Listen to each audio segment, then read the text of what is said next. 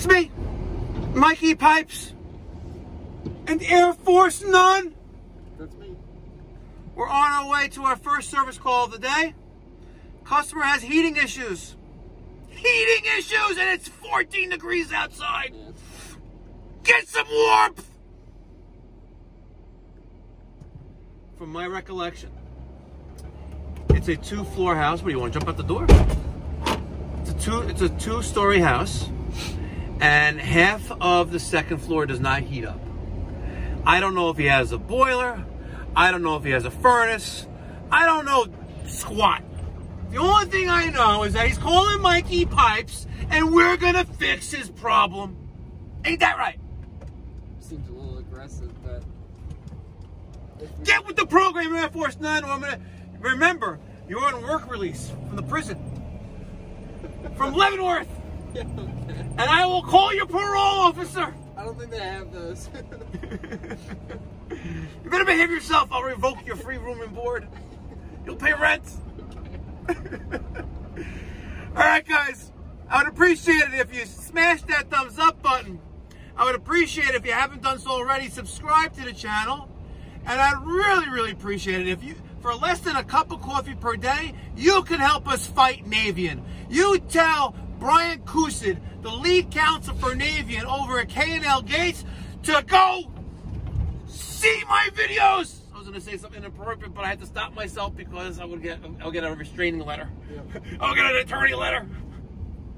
Also, Bosch wants you to keep it like... Also, Bosch wants you to keep it PG. PG-13. I want to keep it PG-13, but I was going to tell him, like, listen, hey, BTK, just watch some of the soapy water videos. All right, let me stop ranting and raving. Now let's get on with the program.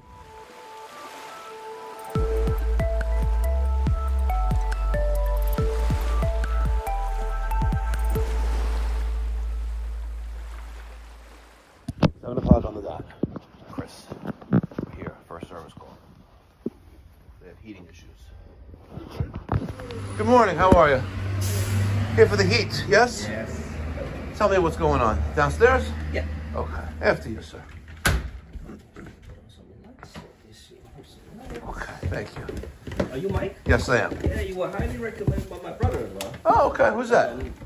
Hussein. Oh, he lives on East Carpenter Street. Yes. Yes. I have a stupid memory of things. Let's go figure. That's good. Oh, you got an older water heater there.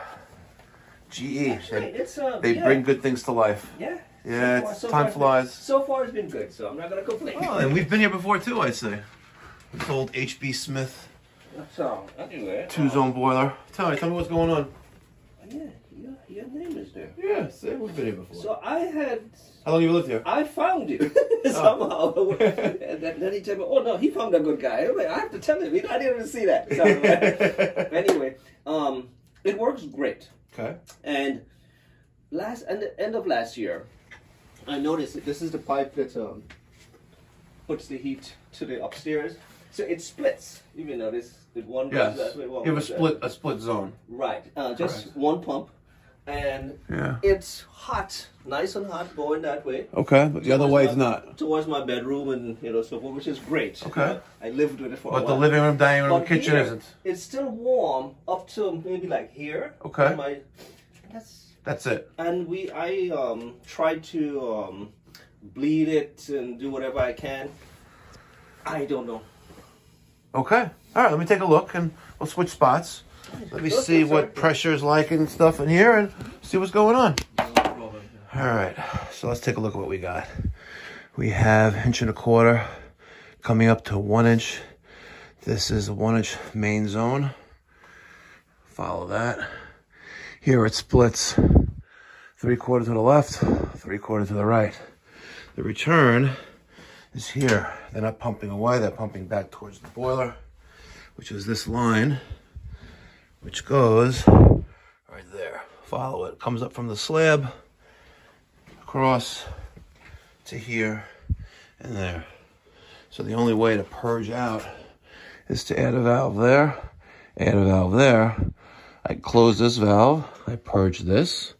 I close that valve, I purge that. Or reverse direction of flow.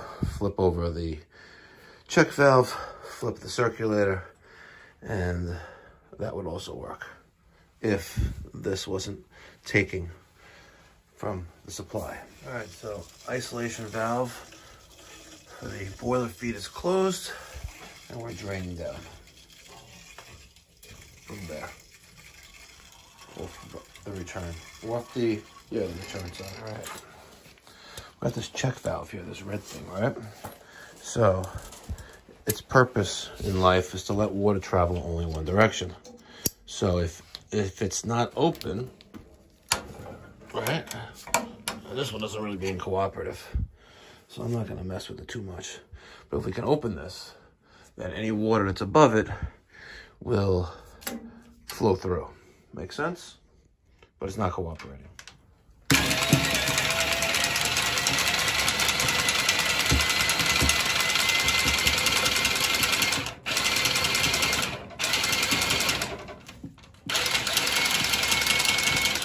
This whole line gonna drop?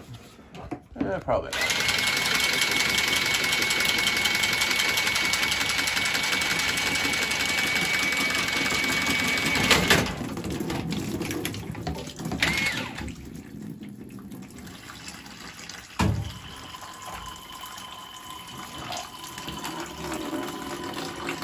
Alright, bucket there. The drain is down. First, we're gonna cut this out as well. Let's get a 3/4 inch press coupling and a small piece of 3/4 inch copper. All right. So after I cut the pipe, I was getting just a ton of water coming out of here. So I could stick a piece of bread in here, but I need a little bit more time than that. I just took a piece of paper towel, shoved it in there, and now I can clean off the paint with the scratchy paper, the emery paper, the open mesh paint. We're also gonna cut this out and do the same thing there. All right, we're having a very big difficulty with the paint that's on here. So, we're gonna get it off. We have the torch. Let me get up there with the scratchy paper.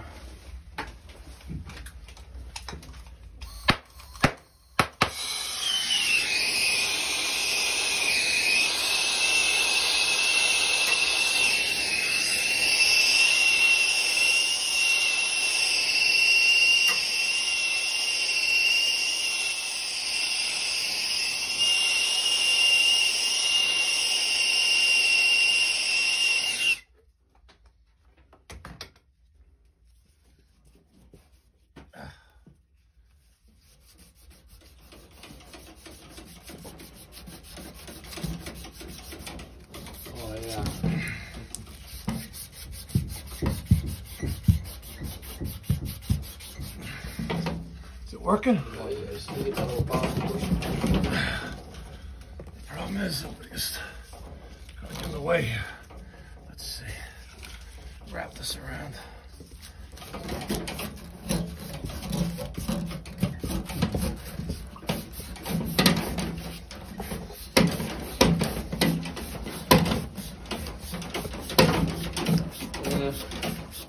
Pulled off. You're still not taking that one little piece off. I know. Oh, man. Jesus Christ. It's like glue.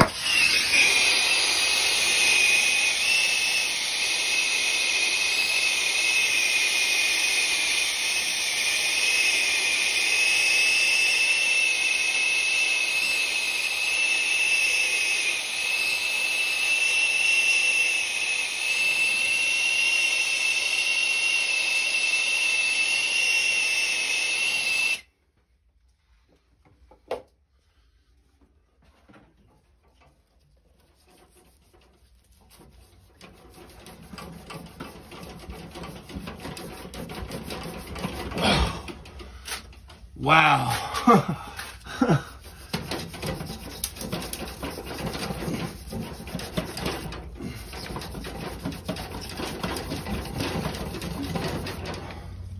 That's crazy.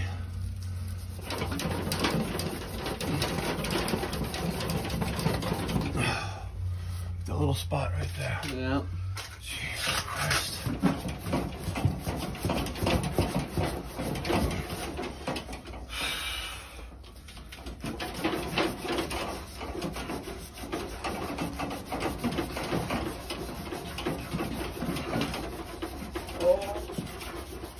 I think we might be good. Yeah, we're good. Yeah. All right, 3/4 press by drain coupling. We got rid of that stupid thing that was there. And over there, just a straight 3/4 press ball valve. Now, that's open. If the lever is parallel with the pipe, it's open. If it's perpendicular, it's closed. In this case, it's closed to allow it to drain on this side. If you look at the arrows right there, that's open. That's closed. All right, you get the point. That's closed. Now it's open. Now we're gonna purge. Let's close that valve that we opened before. Let's fill water back into the boiler. Let's fast fill it. Let's watch our pressure increase. There's the fast fill lever on the Taco 1/2-inch pressure reducing valve. If you notice, the backflow's in the wrong area. She needs to be before the before the cast iron boiler pressure reducing valve. Look at that. See? All right, this is cast iron. So now you have cast iron and potable water supply. This is the backflow preventer. This goes there. This goes there. They're reversed.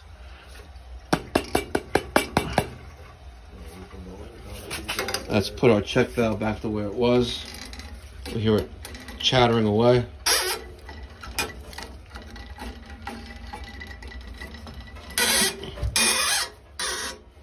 Okay.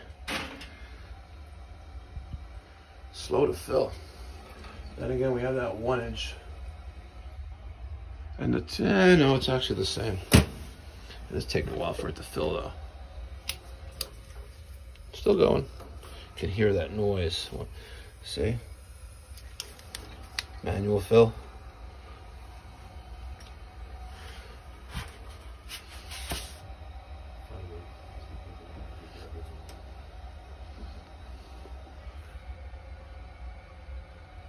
Probably wouldn't have been that bad idea to replace that too. Or replace the whole boiler. The HB Smith from Westfield, Massachusetts. Certified by the Dunkirk Radiator Company. It's old. Still is cast iron. That thing's still sitting at 0. Or is it raising up a little bit?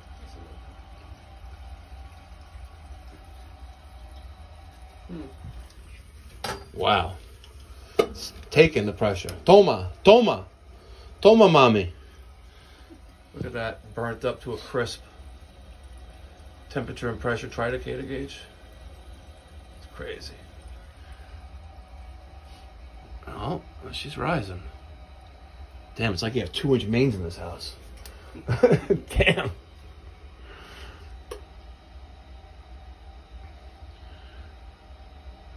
I think it was at 20 PSI before, wasn't it, Chris? Yeah, around there. Yes, yeah. Yeah. All right, we're gonna let this thing fill up. What's the normal setting? 12. 12 PSI is typical. You know, especially since your expansion tank, your number 30 is pre-charged for 12 PSI. Yeah. So, yeah, taking a sweet time, but we'll fill it up and then purge. All right, that's open. That's closed. That's open. This is closed. Pop it open for a couple seconds. Get any air that's stuck here out. Monitoring the pressure as we go along. Here comes some air. From that. Sounds like Rice Krispies. Want a Rice Krispies treat? Yeah, that does sound good right about now. And the reason why the water is so dark brown like that is because we have a, look at that. We have a cast iron boiler. That sounds like Taco Bell. That's Peter Pan's favorite, by the way. Oh, Peter Pan goes to Taco Bell at least twice a day. that's insane. That is I don't insane. know how he's got an iron stomach. He does. No, but you know what's interesting? If he eats anything in the morning before lunch, Yeah, destroys. he destroys customers' bathrooms. All right. What? Yeah, yeah. He's the other apprentice. All right, close that valve. All right, and let's dump that bucket. Put the hose into the other bucket. Well, while we're maintaining pressure and watching the pressure gauge, Dump that bucket. Our pressure. We have a pressure problem here. It's taking a long time for it to fill. We don't have a Taj Mahal here. No offense or nothing, sir. You don't have a Taj Mahal. Taj Mahals take a long time to fill up. 12 PSI.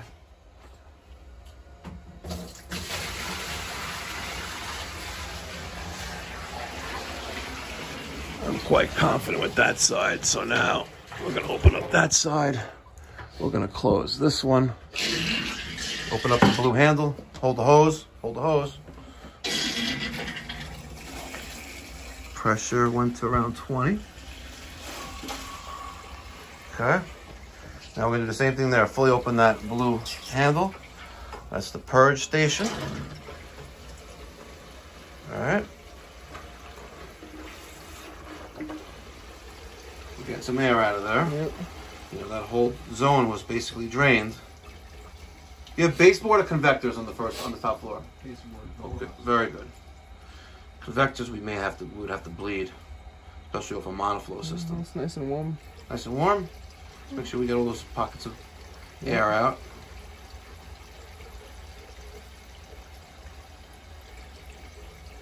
A lot of air in there. Yeah. And we're giving it fresh oxygenated water. Look at that. Bubbles. That's after Taco Bell and White Castle. Ain't that right, Chris? Deadly combination. Yeah, not Chipotle, right? No, Chipotle's good for the soul. Is it good for the soul? Yeah. All right. Let's switch buckets.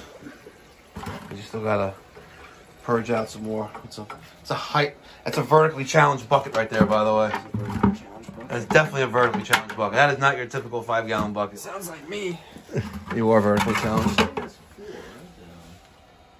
That's a 4-gallon? I don't know. It is definitely vertically challenged. I'll call it a midget, but I don't want to get canceled. 3.5. 3.5? Yeah. All right. So finish that one, and then we should be good to go. Chipotle told me. Chipotle told you? Yeah. So you got some bubbles there. No. I'm not feeling anything now. Yeah, I don't feel nothing. We're gonna do something with that. Well, he wants to replace the boiler anyway, but I would do a new pressure reducing valve. Oh, hold on. Feeling something. Yeah. Oh. What you do is close that valve. Let's build up the pressure again, right? Because pressure is an issue here. So by closing that valve, we're gonna let the pressure reducing valve catch up and put back, some pressure back into the system, and then more pressure, we can get the more bubbles out. But also letting in more bubbles at the same time. Go figure. It's taking a sweet time. Sweet, sweet time. Oh, we got a little drip there. The packing nut. There you go. Get a little extra on it. 15 PSI. Let that build. By building up the pressure. So do it again. What are we at? Roughly coming up to 20 Yeah, now. let's get that to 30. And then crack that open and watch what comes out. Sometimes you gotta really get up to that, close to that 30 PSI mark in order to get all that air out. Keep in mind, the pressure reducing valve is normally set for 12 PSI, which matches the extra number 30. See?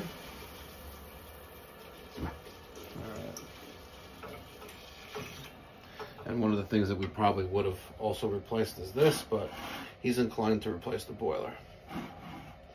So, again, we get all the air out, we're good. There's no other air separation removal on this boiler other than that. That ain't doing diddly anymore. All right, open it up. That lever on the pressure reducing valve, turn it all the way towards the boiler. You push down on it, it'll go. Come on, you can do it. Come on, you got your soft Kelvin hands? Okay, you go. That's it, yeah. That's it. Push down on them. All right, open. Now close that. All right, very good. Open this back up. Open this up. And we opened up that. And now we're going to turn the boiler on. There's our electronic ignition module ticking away. And we have ignition. And I almost get... You want to grab the testo? I'm just curious. I think that if we show them the results, I don't even want to replace his boiler, but I think he'll just force feed me money. He'll like jam it down my throat so fast, like Mike, take my money. So let's get the test over because how I hear the flame. Put it this way: if the boiler is safe, I'm gonna take $50 off your bill. Okay. If it's not safe, I can smell it. Come here, smell this. You smell this?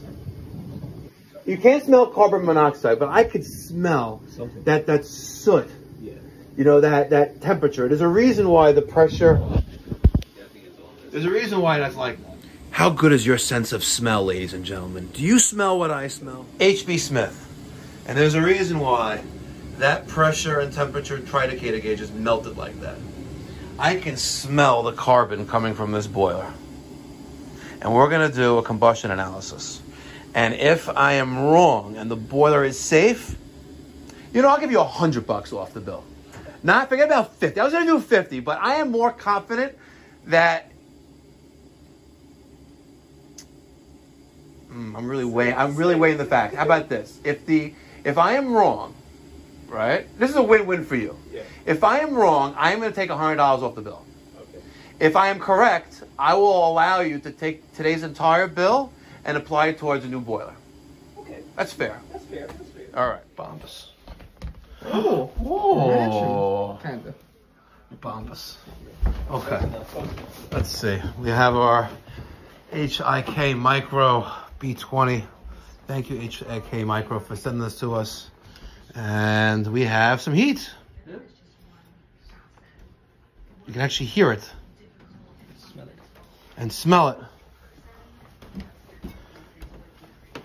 So the living room and dining room and the kitchen were problem areas before, right? Yeah. Anywhere else? No, just this little loop? This loop, right. Okay. And you can see the heat loss in the corner there, by the way. Yeah, there is a whole. Wow, it's cold. 35 degrees at the coldest point. Yeah, there's a huge difference in the floor. Look at 24 degrees by this door. Wow, it's crazy. It's an Anderson door, right? Hey, nothing wrong with Andersons. It's cold outside. And that's why he's got the heater. Wow. All right.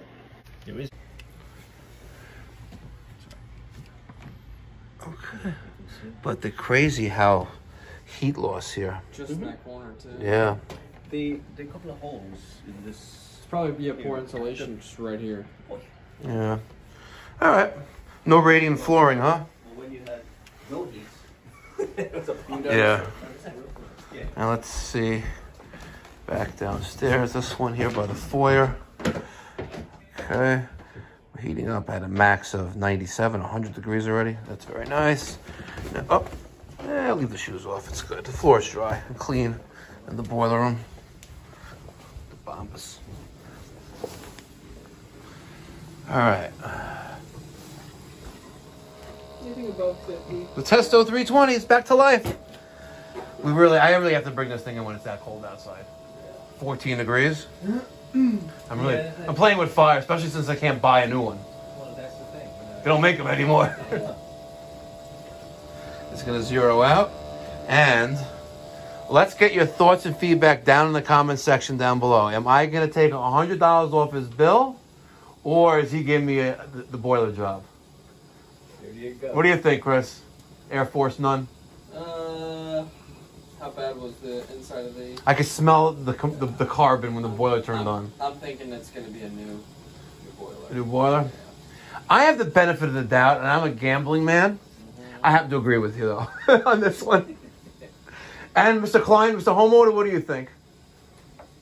Do you think I'm taking $100 off the bill? Or... The whole thing. You think the whole thing? All right. So, Chris, do the honors. Hold that right there. We have it charging. We have... Oh, this is dry. We're going to get a new filter for him. All right. There's not any trick filters where this gives you a false positive, like taking a COVID test. All right. Let's go, Brandon. Okay. Oh. Are you guys forced to wear masks? No. Only if the customer asks. And it depends on my mood. Okay. Really does. It really depends on my mood. Still love that one story. Which one? The Homeowner comes out and says, "Hey, can you wear a mask?" And you I said, say I'd rather not. and they said that's going to be a problem. And he said, "No, it's not." And he drove away. Oh yeah. So I go to this. I go to a service call about a month ago.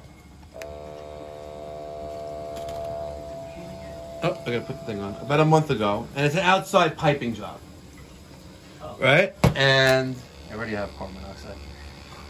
Like a frozen pipe burst outside. Yeah, we had a deep. Remember, we had a deep freeze about a month ago, and the homeowner. You know, I pull up to the house. The homeowner's already like runs outside wearing a mask, and says that, "Hey, is there a problem? You know, can you wear a mask outside?" And outside, and I'm like, "Hold on, but am I fixing the pipe outside or inside?" He goes, "Outside." I was like, "Why would I wear a mask outside?" And he goes, "Was it going to be a problem?" I was like, "Not going to be a problem. Have a nice day. Call somebody else." It's like that. Are you kidding me? Like, we're outside? Yeah, outside. I mean, we're critical too, but still outside. I don't trust this noise here it's making. But we're going to stick this probe in the hole and put it right there.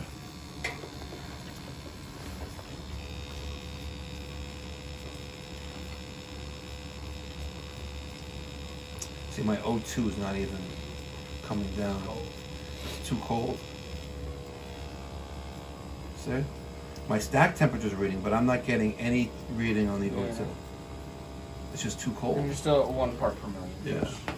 I don't know about that one. Like, it's literally just that cold. Ah! Yeah? We're getting some changes there. Hold on. Keep moving. I can't read it. There we go. The people want to see what they want to see. I know. All right, so let's look at some numbers here. And sir, homeowner, you can watch as well. The first number, that's your stack temperature. And that is the temperature of the exhaust going up your chimney. Normally, for a gas boiler, we see between, for an 80%, what we consider an 80% efficient boiler, we see between 375 and as high as maybe like 450, maybe even 475. You're closer to 560 plus degrees right now, and it's climbing. The next number is oxygen, which is O2. That number is okay. It's within range. After that is particles per million of carbon monoxide. And we were at like 60, and now we're at 48 and dropping. And the other one is carbon monoxide available free air, which is at 58 and also dropping. The gross efficiency is 78%. And CO2 is 8.07. Back to there. So let's put that right there, maybe. Or right there. Okay. I want to see this thing. But as far as, I'm not going to bullshit. All right, I keep it real. I was expecting the carbon monoxide to be astronomical. Astronomical. Based on the smell. However, your stack temperature being almost 650 degrees warrants the boiler in need of replacement. It's not an emergency because it's been like this for God knows how long, but you should do it, because the sooner you do it, the less 650 degrees of temperature is going up your chimney and more into the house. So again, I don't know what your gas bill is, but based on what I'm seeing here, a realistic expectation of half savings per month for your heating side of the gas component is realistic. It's not a fake number, because if I replace this boiler like for your brother's house, and I can show you his combustion result readings, when you're like under 400 degrees and you're at 650, that's a huge number. And think about it. Now, there's something else we could do, by the way. Why isn't the boiler absorbing this temperature? Right? Let's think about that. And if I look inside the draft hood, or take this apart, you'll see carbon buildup. A little bit of it. And it's interfering with heat transfer from flame to heat to the cast iron, which then gets absorbed. It absorbs that heat, which transfers to the water, which then circulates throughout the system. So if the boiler was, let's say, fairly new, I would be inclined to, hey, listen, we're not replacing your boiler. We're going to take it apart, we're going to scrub it, we're going to put it all back together, and you'll be good. Right. And we'll address the reason why this occurred. Right. Yeah. There's a reason why, and it could be dirty burners, could be a multiple plethora of things, but it's generally a gas pressure issue, gas adjustment on the gas valve, or dirt. Yeah. Interfering with proper draft of air going from cold to hot. You know, but what we don't see behind the picture is cold air is going, traveling across the floor, going up the inside of the boiler, up here, and then up the chimney. So yeah, we try to. So if we look back at these numbers now, your stack temperature is 658 degrees, oxygen is 6%, carbon dioxide is at 53 with 74 available free air. And we'll clipboard that, and next we'll test is draft.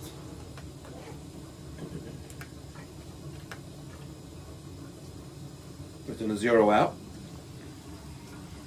When it's zeroing out, the probe cannot be in there. Turned off. Is that temperature? What was the tridicator gauge say? Yeah, see. A little, it was probably around 35. Yeah. All right, we're good. Let's get the printer. We'll print this. No, where is that? I have a printer in here. I get these shipping label packages from Uline. This is the 4x7 package. I don't know, it's like 30 cents each. And I put my combustion test results in here. And every year when we come back, we put more in there. And it pays to have the right tools for the job. You know, years ago, when about a year after I started the business, I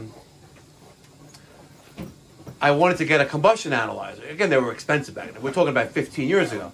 Very expensive. And the company I actually left, I was a partner of, you know, me and my other partner had a disagreement of things about, you know, growing the business. This is when the internet first started becoming of things.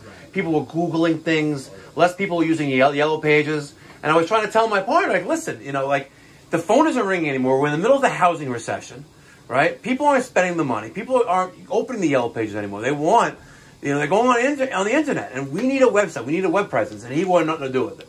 It was going to cost like $100,000 at the time because we were a fairly large company, right, with several trucks, and he just didn't want to spend the money. And I said, listen, I'm willing to help. You know, we'll figure something out, right? Take it on my end as well.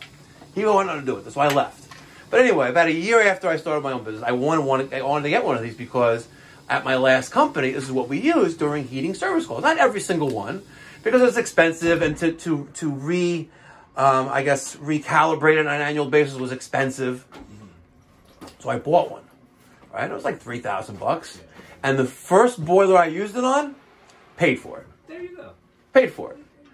It's crazy. So like, and my feeling is, and I say this all the time: if you're not testing, right? Like no one ever drilled a hole on this flue pipe in the life of the boiler ever. Right. No one's ever tested, ever. No. The only companies that sometimes you'll see holes in flue pipes are oil companies. Because you kind of like have to. The only way to properly do like a tune vac is by doing combustion analysis, do a smoke test, and you know, and see. But with gas, people think like the majority of people think, oh, it's clean, it's maintenance free. Yeah. That's not true. If you open the manual, it does say you need annual maintenance. Yeah. But all right, we tested that. This is hot. And did we check the other side of the bedrooms? You want to check that up there, make sure they're good? All right. What do you think, Air Force? None? Pretty solid. Pretty solid. So make sure we add this to the list. This has to get done today. We are not going home today without replenishing this truck stock. Whatever we used yesterday and whatever we use today, because I don't have any more of those in the truck, and I don't have any more of those in the truck. All right. And yesterday we broke the ram set. Yeah. All right. So we have to make some pit stops on the way home. Okay. And by the way, the Brooklyn Nets won last night, even though we left before halftime. Yeah. But we had unlimited food. We ate like pigs. They're for cheerleaders. We're there for the cheerleaders? Yeah, they're kind of not. All right. Yeah, they're not like any Dallas Cowboy cheerleaders. Exactly. They're far from that. Yeah. All right. Nicey nice. 8:20 in the morning. We've been here since 7. All right. So we finished up that service call. And we're heading off to our next. The answer to the question is we kind of met in the middle. I didn't give him $100 off, and he didn't, you know, concede to replacing a commitment to replace the boiler today. But he did say he's going to replace it in the spring. All right, and at which point I'll give him a deal. I'll give him a deal. And it's only because I was expecting to see the carbon monoxide levels to be through the roof. But instead, I saw stack temperature through the roof. Like, damn, that's 670 degrees stack temperature. That is like hot as AF. You know, I have to keep it rated PG for Bosch. Hot AF. Urban Dictionary, if you don't know what that means. All right, let me show you real quick how I enter this into my my electronic invoice. Our mobile dispatching and invoicing and payment program that we use is called ServicePal. I've been using them since 2012, and for the longest time I was customer number 2. Customer number 1 is no longer with them, so now I am number 1. Numero uno. Numero uno. Right. At the top of my invoice, we have our logo, we have our license information, our address, we have a complaint, a request, the heating issue, and my diagnosis. Second floor is split zone, leaves 2 pipes, both 3/4, returns from slab in 1 inch. We cut 2 3/4 inch valves in, purge, tested okay. Perform combustion and draft analysis, stack temperature over 650 degrees, discussed boiler replacement. Below that, I have my hourly labor rate and the 2 parts that I used, and it also calculates tax. Once I type all that in, I use the additional pages on this electronic invoice to take pictures of the combustion analysis, pictures of the boiler, pictures of the parts that we put in or took out, and also I could swipe the customer's credit card right from the app, and within 24 hours, the money is deposited into my account the next day. And on average, I pay below industry standard. Forget about paying 2.75%. Forget about paying 3.25%. All right, I pay under 2%. And again, that's entirely based on my relationship with ServicePal and Global Edge. They're the merchant provider for ServicePal. Check them out. There's a link down in the description box down below. All right, so I hope you enjoyed this video. I hope you got something, you learned something from it. You know, in the majority of the Northeast, we have, you know, boilers. We have hydronic and we have steam systems. Where elsewhere in the United States, they have forced air systems. They have the furnaces, they have the heat pumps. So we're kind of unique where 95% of the service calls that we go to have a boiler. And I wish we had more furnaces, because there's a lot of furnaces out there in the U.S. And, you know, my community is not just in the tri-state metropolitan area, the northeast part of the United States. It's global. It's a global reach. It is. Don't give me that funny look, Chris, boy, back and you're like a redheaded stepchild. Don't you know? Who's your daddy? Who's your daddy? I don't know. You keep suggesting that I should have turned out black. So. Really, I think you want to think that it's not you, but I'm pretty sure it is. It is. It is. I know. It is what it is. But I could have been more prouder. Anyway. Let me get your thoughts and feedback down in the comment section down below. Hopefully this was an educational video. Hopefully I gave you some entertainment at the same time. And if I did one of those 2 things, I'd really appreciate it. And I thank you in advance for hitting that thumbs up button. Sharing is caring. Make sure you share with others. Share with your neighbors, your friends, your loved ones, your girlfriends, your mistresses. Share with everyone. Share the love of Mikey Pipes. My reach is long. It's global. And if you want any stickers, email me, mike@mikeypipes.com. Details in the description box down below. We also have plenty of merchandise and swag for sale. You can either pick them up directly from me and cut out the middleman, or you can buy directly from me, Mikey Pipes. Sharing is caring. I love you, you love me. We're one big happy family, just like Barney. Just like Barney! I'm gonna get copyright strikes for that one. Don't! Be well. God bless. Stay safe.